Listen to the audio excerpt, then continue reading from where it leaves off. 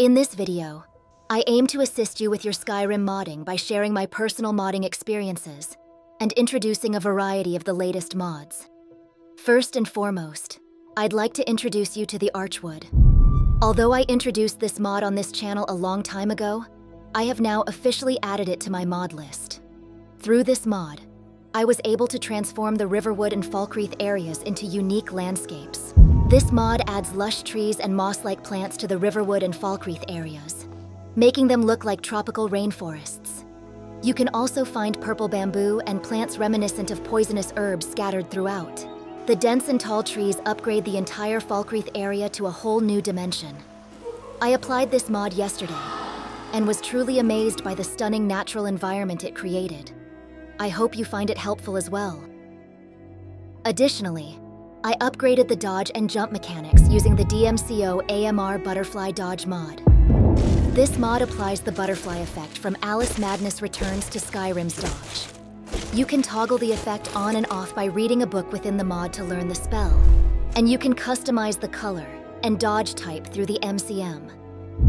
The animation uses Smooth's vampire dodge motion, and if you can add annotations, you can apply this effect to various actions like jumping, not just dodging.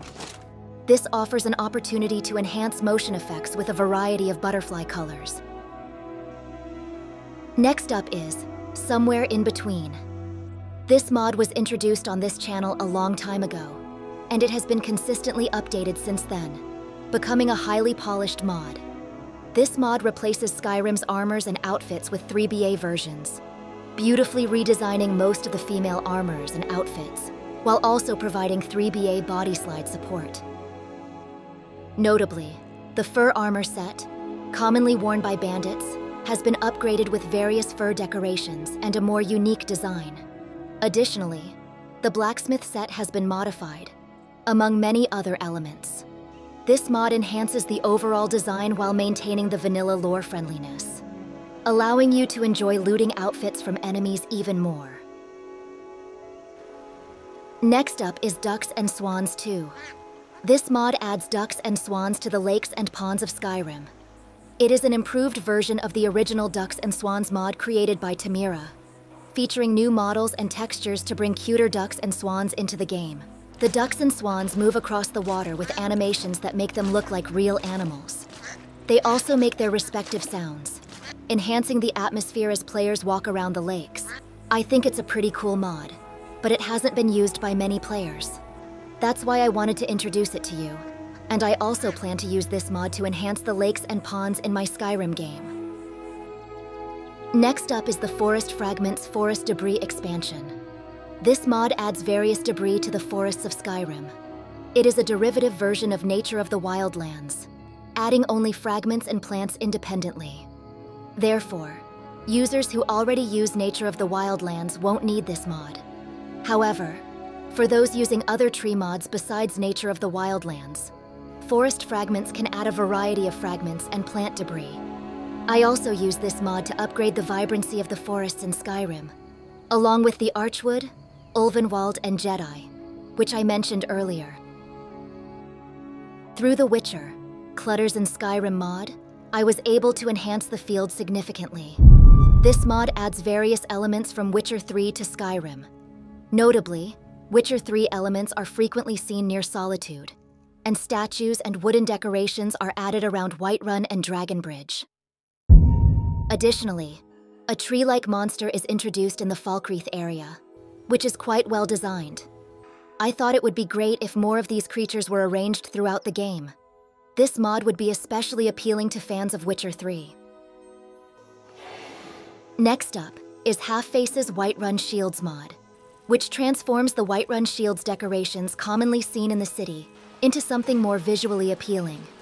The blue and yellow colors are well balanced, and you can spot these shield decorations not only within Whiterun, but also occasionally while walking around if you use Lux Via. It's a small but impressive mod. Since it's an ESP-free mod, you can install it anytime during your gameplay. Next up is the combination of the Infinity Dodge and DMCO Dark Soul Sound Replacer mods.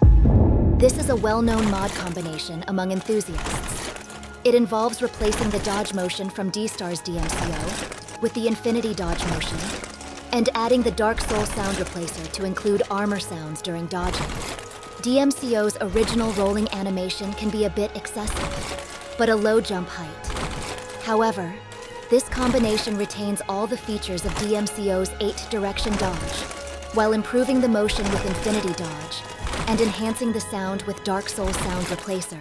This creates a comprehensive dodge mod setup that I highly recommend to many viewers. I have also applied this combination myself, and am excited to introduce it to you.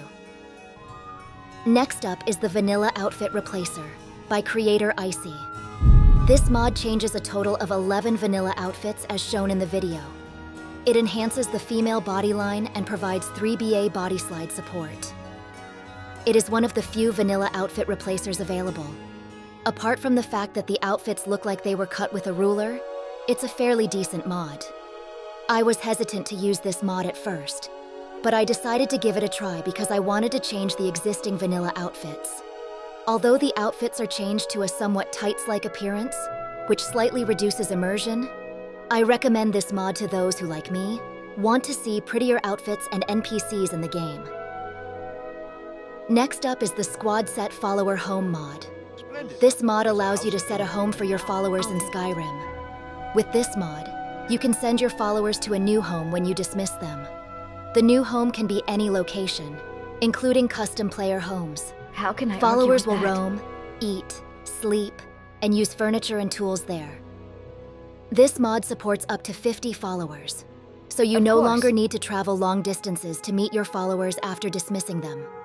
Additionally, through the MCM, you can blacklist specific followers who already have home setting logic applied, and you can set different homes for each follower. This mod invites followers to your home, making it more convenient to meet them. If you want to enjoy more convenient adventures with your followers in Skyrim, give this mod a try. Next up is the Object Manipulation Overhaul. Although I have introduced this mod before, it is extremely important and essential, so I am presenting it again. This mod allows you to change the position of most objects.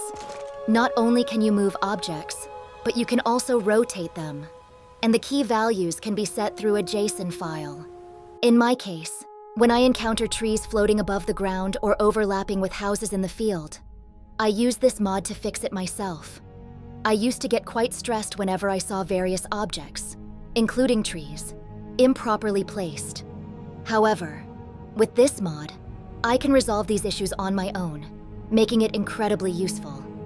If you share the same thoughts, I highly recommend trying out this mod. Next up is the combination of the Skyrim Hunter Series Onehand and For Honor in Skyrim mods. Firstly, the Hunter Series Onehand moveset features attack animations that blend shield and one-handed sword movements seamlessly. If you've played Monster Hunter games, you'll recognize the familiar one-handed sword motions. Thanks to the creator's excellent conversion, the attack frames are quite smooth. The basic attack uses a one-handed sword, but if you press the forward movement key and power attack simultaneously, your character will attack 3 times with the shield. If you then press the power attack while moving backward, your character will jump and strike down with the sword. Following this, pressing the normal attack key will make your character leap into the air, and pressing the power attack again will result in a shield bash from mid-air. Additionally, for the sprint attack, the mod uses Smooth's animations. For normal attacks, it uses Conqueror's animations, and for power attacks, it uses Warlord's animations. Applying these is quite simple. First, install the Skyrim Hunter Series Onehand mod and open the numbered folder in the following path. Then, place the Sprint Attack HKX file from the Warlord motion into the Hunter Series Onehand folder, and rename it by adding power between Sprint and Attack. After that, place the Sprint Attack HKX file from the Conqueror motion into the Hunter Series Onehand folder.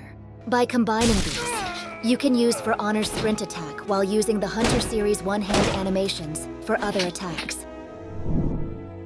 That concludes my personal experiences, insights, and mod combinations to enhance your Skyrim mod list. Although my knowledge may be limited, I hope it helps you enjoy a more exciting Skyrim experience. If you found this video helpful, please subscribe, like, and turn on notifications. I'll be back with even better videos next time. Enjoy your Skyrim adventures.